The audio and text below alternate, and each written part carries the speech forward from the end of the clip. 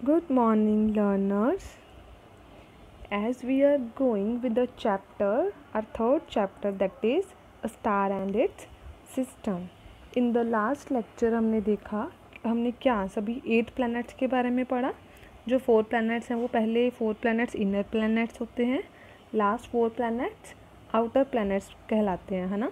हमने उनके फीचर्स देखे कि उनका साइज़ क्या है, वो सन से कितनी दूर है, वो कितना देर लगाते हैं जब सन के आसपास एक रोटेशन करनी हो, खुद में वो कितनी टाइम लेते हैं रेवोल्यूशन करने में. जैसे अर्थ 24 आवर्स लेता है और रोटेशन मतलब सन के आसपास घूमने में वो 365.5 डेज लेता है ना. इस तरीके से हमने we have seen the features of every planet. Now same here are next आगे. अभी ऐसा तो है नहीं कि उसमें यूनिवर्स में सिर्फ यही कुछ है, सन और प्लैनेट्स, और भी सेलेशियल बॉडीज़ हैं, है ना. आज हम उनके बारे में भी पढ़ेंगे. Other celestial objects. क्लोनडेक्स asked what about the other objects in the solar system. Solar system में हमने देखा सन का देख लिया, प्लैनेट्स का देख लिया कि 8 प्लैनेट्स हैं वो आसपास घूमते हैं सन के. कहता चलो सोलर सिस्टम में और भी ऑब्जेक्ट्स हैं. तो रोबोनो क्या बोलता है, there are other celestial objects as well, और भी हैं, which are equally important part of the solar system, जो इक्वली इम्पॉर्टेंट हैं सोलर सिस्टम के लिए. Let's explore them to. Our first object is moon. Moon is a natural satellite of the earth. Moon क्या है, अर्थ की एक natural satellite है. A natural satellite is a celestial body that moves around a planet just as the planets move around the sun. जैसे planet sun के आसपास घूमते हैं वैसे ही जो मून है अर्थ के आसपास घूमता है. बिल्कुल सेम सिस्टम है. जैसे अर्थ सन के आसपास घूमती है वैसे ही मून सन अर्थ के आसपास घूमता है. दो the moon has no light of its own. Moon की अपनी कोई लाइट नहीं है. It is the brightest object in the night sky. फिर भी ये ब्राइटेस्ट ऑब्जेक्ट है नाइट स्काई में. क्यों? It reflects the light received from the सन. ये कौन सी लाइट को रिफ्लेक्ट करता है, जो सन की मून के ऊपर पड़ती है. ऑब्वियस सी बात है, सन की जो सारी लाइट है वो सारी नहीं, चलो सन की जो लाइट है वो अर्थ पे भी आ रही है, हमें भी मिलती है. और तो जो मून है वो भी तो अर्थ के आसपास ही घूम रहा है, तो उसके ऊपर भी पड़ेगी अर्थ की लाइट, सॉरी सन की लाइट.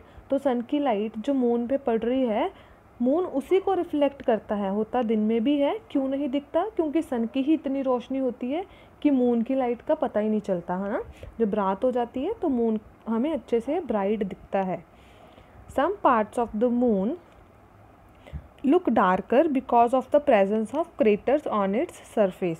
कुछ पार्ट्स जो मून के हैं वो डार्क दिखते हैं. क्यों? क्योंकि उसके सरफेस पे क्रेटर्स हैं.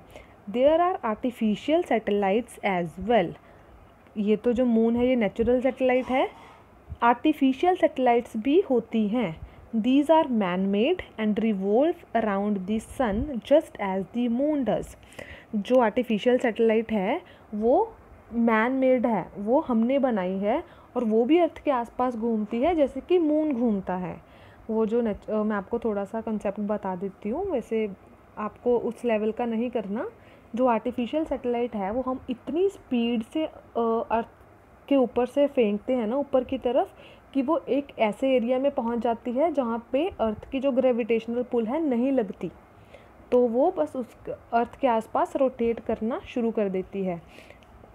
These artificial satellites are used to gather information related to weather forecasting, communication, navigation, military purpose.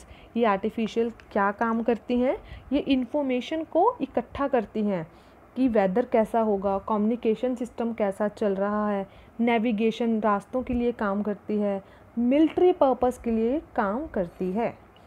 The moon is the only celestial body on which humans have landed so far.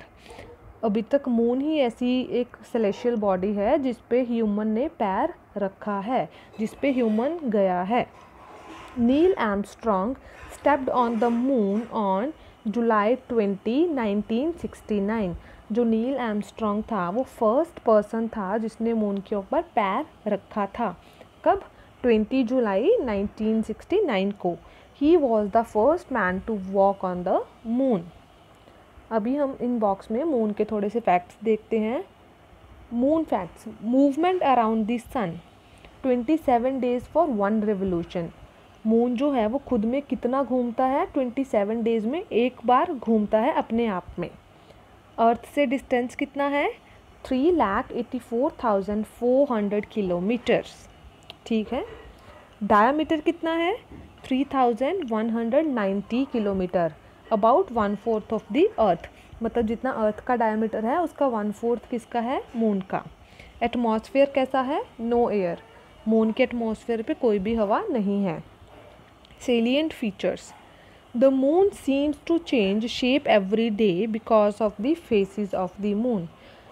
Moon अपनी shape है वो हर रोज़ change करता है because of the phases of the moon, क्योंकि वो घूमता रहता है तो कभी हमें कैसी दिखती है, कभी कैसी।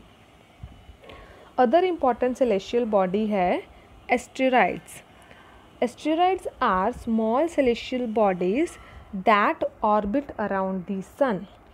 देखो, सन के आसपास कौन घूमता है, प्लैनेट्स घूमते हैं। प्लैनेट के आसपास कौन घूमता है, मून मून घूमता है। जो मून है हमारा अर्थ का नेचुरल सैटेलाइट है ना, मून घूमता है। और एस्टेरॉइड्स भी एक चीज़ है जो किसके आसपास घूमती है, सन के ही आसपास घूमती है। They very greatly in size, ये बहुत फ़र्क होता है इनके साइजेस में। सम आर वेरी स्मॉल, कुछ तो बहुत ही छोटे होते हैं asteroids, but others are as big as the smaller planets of the solar system. पर कुछ इतने बड़े होते हैं जितने कि स्मॉलर प्लैनेट्स होते हैं हमारे सोलर सिस्टम के। The asteroids are found between the orbits of Mars and Jupiter.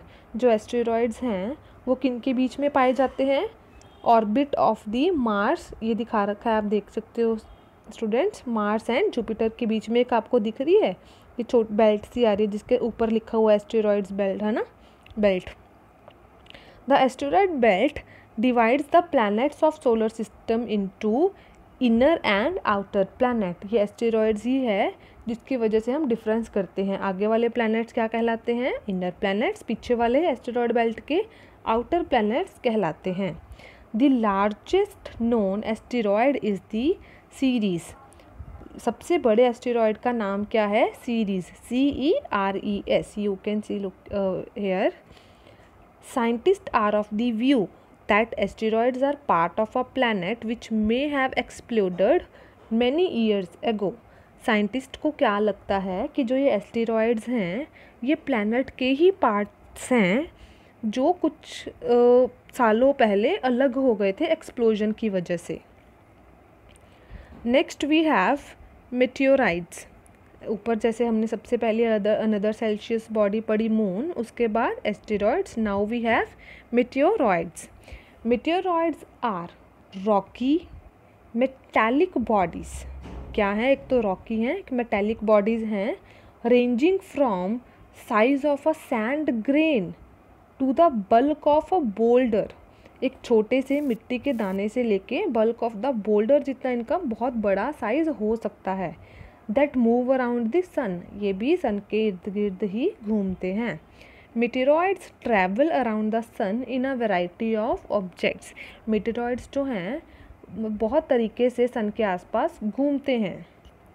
They create huge craters on the surface of the celestial bodies when they collide with them. बहुत बड़े झटके produce कर देते हैं जब भी किसी celestial body के साथ टकराते हैं। The craters on our moon too have been created by the impact of the collision of with this meteoroids. जो हमारे मून पे, अगर आपने कोई असली पिक्चर मून की देखी हो कि रियलिटी में मून कैसा है, आप उस पर देखोगे बहुत बड़े बड़े डग्गे हैं, धब्बे नहीं कह सकते, बहुत बड़े बड़े जगह से वो डग्गों की तरह हुआ पड़ा है, मतलब खोदा पड़ा है। वो किसकी वजह से है, मेटेरॉइड की टक्कर की वजह से ही। When the meteoroids enter the Earth's atmosphere, they are termed as meteors. जब मेटेरॉइड्स अर्थ के एटमॉस्फेयर में आ जाएं, अर्थ के अंडर में आ जाएं, एटमॉस्फेयर में आ जाएं, तो हम उन्हें क्या कहना शुरू कर देते हैं, meteors. Meteors are also known as shooting star. Meteors को हम और क्या बोलते हैं? Shooting stars. आपने मूवीज़ वगैरह में देखा होगा कि लोग बोलते हैं वो देखो टूटता तारा जा रहा है ना, टूटा हुआ तारा, जिसको हम बोल देते हैं टूटा हुआ तारा देखो तो विश मांगो तो पूरी हो जाती है। वैसे ही जो वो हम देखते हैं एकदम से स्टार जाता हुआ, वो क्या होता है? Shining star, Meteor. When the meteors fall on the earth surface they are also known as मिटियोराइट्स। पर जो वो मिटियोर है वो अर्थ के सरफेस पे गिर जाए तो हम उसे और क्या बोल सकते हैं? मिटियोराइट्स। आप देखोगे एक ही चीज़ के 3 नाम हैं। मिटियोराइट्स जब तक वो मेटेओराइड्स रॉइड्स है ना, डी से, जब तक वो सन के आसपास घूम रहे हैं। मिटियोर्स कब कहेंगे? जब वो अर्थ के एटमॉस्फेयर में आ गए। मिटियोराइट्स कब कहेंगे? जब वो अर्थ से टकरा गए। Further we have Galaxy. A Galaxy is a massive cloud of stars, star system, gas and dust which is bound by a gravitational force. Galaxy क्या है? बहुत बड़ा क्लाउड है, स्टार्स है जिसके अंदर स्टार सिस्टम है, गैस डस्ट सब कुछ है, और वो किससे बंधे हुए हैं सारे आपस में? ग्रेविटेशनल फोर्स से। द फेंट white streak that we C in the sky is are Galaxy the milky वे। जब हम आसमान की तरफ देखते हैं वो जो हमें सब कुछ दिखता है लाइट वाइट सा, वो क्या है? मिल्की वे। हमारी गैलेक्सी का नाम क्या है? The milky way. Our solar system exists in milky way Galaxy. अभी जो हमने सारा सोलर सिस्टम पढ़ा, सन, प्लैनेट्स, मून, एस्टेरॉयड, मेटेओराइड्स, है ना, वो सारा जो सोलर सिस्टम का पार्ट था, ये सोलर सिस्टम के अंदर की चीज़ें थी, है ना। और सोलर सिस्टम किसके अंदर है? मिल्की वे गैलेक्सी के अंदर। There are large number of galaxies in the universe. अभी हमने मिल्की वे गैलेक्सी की तो बात कर ली कि जो हमारा सोलर सिस्टम है वो मिल्की वे गैलेक्सी के अंदर है। ऐसे ही जैसे मिल्की वे गैलेक्सी है वैसे ही बहुत सारी गैलेक्सीज हैं यूनिवर्स के अंदर। क्लोनडेक asked, so the earth is a part of the solar system and solar system is a part of Galaxy. कौन सी गैलेक्सी? मिल्की वे गैलेक्सी। जो अर्थ है वो किसका पार्ट है? सोलर सिस्टम का। सोलर सिस्टम आगे किसका पार्ट है? मिल्की वे गैलेक्सी का। But as there are so many galaxies, does that mean these galaxies are part of some other huge system? कहता जैसे कि गैलेक्सीज भी बहुत सारी हैं तो क्या गैलेक्सीज भी किसी चीज़ का पार्ट हैं? रोबोनम रिप्लाई करते हैं, yes, Galaxy is a part of the larger universe. Galaxy आगे किसका पार्ट है? लार्जर यूनिवर्स का, ब्रह्मांड का पार्ट है। द यूनिवर्स इंक्लूड्स, यहाँ पे ध्यान से सुनना students, the universe includes everything. Universe के अंदर क्या कुछ आ जाता है? सब कुछ। दैट एग्जिस्ट इन स्पेस, जो स्पेस में है, इंक्लूडिंग क्या कुछ? बिलियन ऑफ स्टार्स, बिलियन, बहुत सारे स्टार्स। सन आ गया, मून आ गया, अर्थ आ गया, asteroids, meteoroids and other planets and all the vast spaces between them. सारी जो उनके बीच में स्पेस है वो भी यूनिवर्स के अंदर ही आ गई। There may be several solar system in the universe. यहाँ पे और भी सोलर सिस्टम यूनिवर्स में हो सकते हैं। क्लॉन्डेक पूछता है, how did the solar system and other matter in universe come in to being. ये सारा कुछ कैसे बना? ये यूनिवर्स, सोलर सिस्टम, ये कैसे बना? रोबोनम क्या बोलता है?